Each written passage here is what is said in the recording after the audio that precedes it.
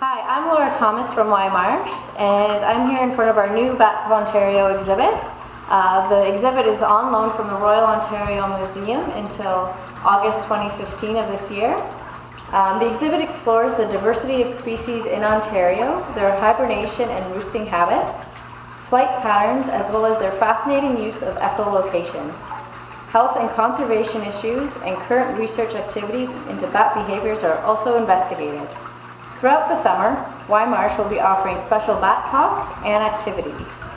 We will dispel some of the myths that exist about bats, as well as talk about the problems they face, such as white nose syndrome, and how you can help the bats. To learn more, please visit wyemarsh.com.